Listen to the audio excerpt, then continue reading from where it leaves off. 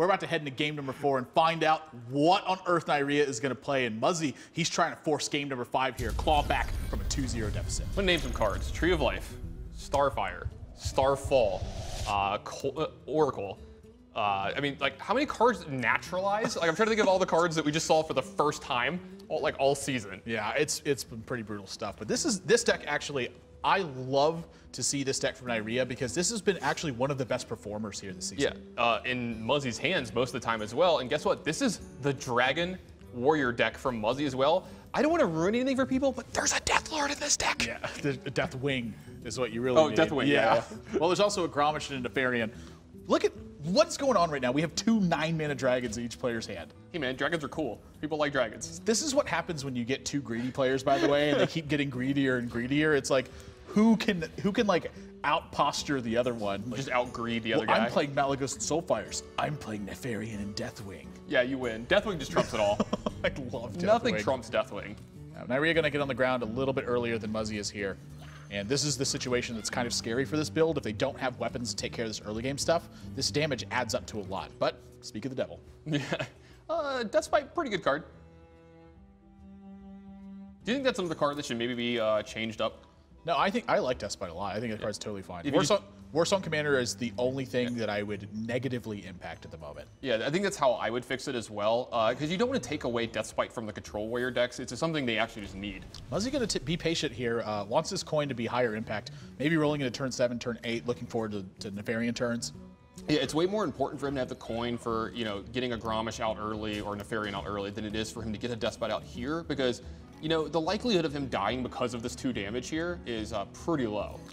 Right, that's really where the big story is. How much pressure is Neirea going to apply? When he life taps on turn 2 and he follows it with the Imp-Gang Boss, to me, I feel like he's got a pretty comfortable read here that this isn't a very aggressive build. Yeah, plus, I mean, he just looks like a genius holding on to here because there's so many better targets for him now.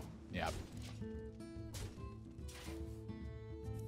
So we're going to find it. Well, there's that Deathwing. Yeah, buddy. Punish them, Muzzy. It's always great when they draw a 10-mana card in a super competitive league. Gosh, just look at him. It's just chaos and destruction follows. It's one of the better gold cards, animation-wise. There's just lava coming flying out of him. Now, Muzzy could pick up an extra card here this turn. Yeah, this is really, this is kind of a tough decision to me. Armorsmith I think is fine here. Coining the Acolyte I think is fine as well. But he has to find the balance too. He doesn't want to be drawing too many cards. Yeah, and then what does he attack here? Because if he attacks the Azure Drake, which you got to be scared of leaving that on the board, then Neirea gets an extra 1/1 out of this as well. But you're willing to trade, 2 extra cards here for one of these 1/1s. Yeah, that's the thing, is I don't think the 1/1s are really that impactful right now. Again, the bigger story is how many cards can he afford to draw right now? I mean, Neirea could start burning stuff if he wanted to. Yeah, if Neirea attacks both the Acolyte of Pains here, you can even do some stuff with Implosion as well and start making Muzzy draw a lot of extra cards here, and that's what he's going to do. I love this from Neirea. If you burn the right cards out of this deck, they have a hard time winning. It's practically a combo deck. Yeah, I mean, Muzzy's got a lot of, I think, the key cards in his hand right now, but the last thing you want to do is see cards get burned. I mean, those are just, in a matchup like this, these are free for Neirea. Yep, here he goes. Here comes the burn. Roll Taskmaster, not the end of the world. It's an unexciting one. And shield block. Unexciting. Yeah, not the end of the world. I mean, Muzzy could use it with the shield slams, and he is, getting a little aggroed out here, but he does have some answers here, though. He has a Fiery War Axe and a Revenge if he wants to get aggressive with this board state, because he's probably figured it out by now that this might be the Dragon Lock deck. Yeah, the Azure Drake is the giveaway here. And so he's probably figured out exactly what's going on here and knows that his life total is pretty important because at some point in time that Malagos is going to hit and you're going to take a ton. Yeah, Revenge also just frankly isn't very good in this matchup. So I like adding the Armorsmith here, be able to execute afterwards as well. Again, if he gets to the late game scenario, look at this hand. Yeah, and this is what I'm about to talk about. Let's talk about what this deck does. You see this Emperor Thaurissan in Neirea's hand? Super important because he needs to make Dark Bomb a little bit cheaper and cards like Soulfire a little bit cheaper because there's going to be a turn where he's going to play a Malagos and then you're going to take 24 or you're going to take 26 because he's going to play 2 or 3 spells that are going to have spell power +5 and you're going to just take 1,000,000. I mean, this is essentially a combo deck. It plays a lot like Freeze Mage. Yeah, that's really, I think, the comparison to draw there. But it has all the benefits of just being able to freely draw cards instead of having to invest, all your resources into doing that. Yeah, you're in the Warlock class, so it's a completely different kind of control deck, but they can pressure you in other ways as well. Plus, you know, it just looks like handlock a lot of the time as well if you don't see like an Azure Drake or, you know, some other kind of dragon showing creature right away. So sometimes you get, you know, some really good leg up on your competition because they don't know exactly which variant of the deck you are. Yeah. So big game hunter going to be added. Muzzy understands what's happening now. There are not big game hunter targets in this deck. He just wants to get extra pressure on board to see if that can take care of some threats later on. Yeah, and if there is, there might be one. You know, every now and then you might randomly see something like Alexstrasza or something, but Muzzy needs threats and has other ways to answer those cards. Plus, he needs to just make the cards in his hands good. He's not going to have time to play this big game hunter later as a tempo card because look at the converted mana cost in his hand right now.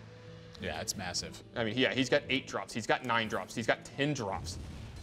Yep. Hellfire and then Implosion afterwards. Neirea's going to continue to have board state turn after turn, and he handles what Muzzy's throwing at him more importantly. This is going to make the way for this Azure Drake. You know, that doesn't feel like a big deal, but 4 extra damage here and there, that matters a ton right now. Muzzy's at 16. Yeah, I love seeing Implosion in control decks as well, because not only is it a removal spell, but it's a threat as well. And then, you know, he gets to use these as removal or pressure, so it gives you like the ultimate flexible card here in this deck. It's just so good in decks like this. Yeah. So now the big question to me is this potentially a Grom turn?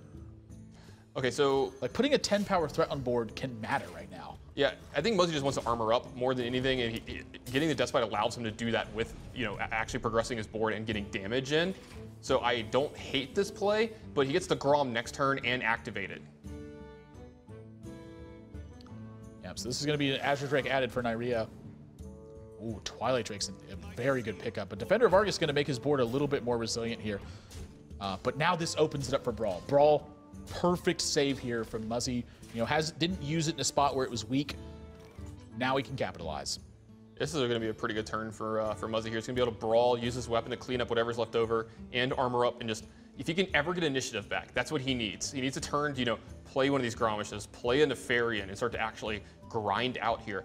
And by the way, guys, you know, we talked about they're going to play cool, fun decks here tonight. Muzzy has a lot of practice with this deck. Yeah, I mean, this is not like a joke build. He's not just playing this because he played this when his season was on the line. Yeah, I actually asked him about it later and got the list from him. And I was like, hey, is this deck actually good? And he was like, no, it's very good. That is not the one he wanted to see stick around. Yeah, you can see the smile on Neirea's face. You got to always feel good when you win the brawl there. Yeah. 9, 10, 11, 12, 13. Muzzy actually has to gain armor this turn as well, which obviously he's going to do given his hand context right now. Can't leave mana floated. But at the same time, do you want to leave this Azure Drake here? That's really the big point. All right, so what happens if you leave the Azure Drake here? You're going to take 4 either way, but is the spell power the problem? You know, do you just die to a couple Dark Bombs? Here's really the problem that I'm looking at now, is that rolling into turn 10, he was looking at Nefarian, use the Death Bite, and then execute afterwards. Now that potential is gone. Yeah. It's difficult for Muzzy to actually get back initiative in the spot unless he wants to Deathwing. Yeah, and God, this is such a hard spot. Maybe holding onto the Death Bite is actually correct there, but it's so hard in that moment, and maybe it's actually just wrong as well. Yeah, so he's going to use Execute. This anti-Keelbot will stick around to deal some extra damage. And that's going to be game, right? No, it's only 11 damage right now. Oh, it's only 11. Okay. Yeah. It's a little Well, short. We say only 11. Well, you can just draw Soulfire. He could just draw Soulfire. It's not going to happen this turn. Yeah, I got to believe this Blackman Corruptor might just go to face here. I mean, he's got to get a read that Muzzy's hand is just a bunch of, you know, big, expensive things that, you know, where you can only do one thing at a time. Acidic Swampu's no help at the moment. And it is pointed upstairs, indeed. Muzzy's got the pressure on, but still ways to fight back against this. I mean, now he has the Alexstrasza in his hand. This is looking like a turn where you can use this to try to stabilize your life total a bit. Yeah, you could pick off one of these minions here, Alexstrasza yourself, and just hope, you know, gain 8 life, hope and pray it's going to be good enough here. It's going to be the most expensive and biggest anti-heal bot we've ever seen, but it might just hopefully get the job done for him. How else can he live through this turn? So Neirea's got a pretty good turn after that as well if he Alexstrasza's. Yeah. Well, all right, what does Grom do this turn? Because then you get to armor up. If you Grom and armor up, Neirea would be left with a 3-2.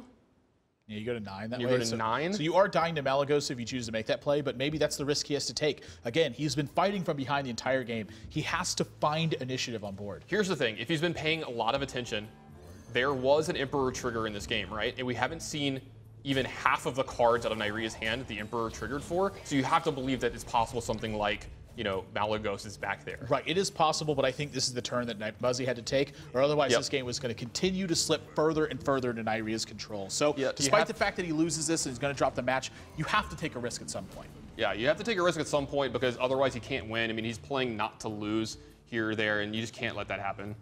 Neirea going to show off a little bit here. Whoa, hang on, slow down. I think he's just messing. Yeah. Yeah, well, you know, we saw Cranch misclick in this same spot, you know, fireball the face. Neirea's not on his phone, though. Yeah, that's definitely true. Neirea makes work of Muzzy in game number 3. Dragon Warlock beats out Dragon Warrior in our 4th and final game here. And again, this one, really all the pressure was off of these guys. Relaxing, have a little bit more fun, show off some bigger portions of the range with decks that aren't just the tier 1 cut and dry, super competitive build.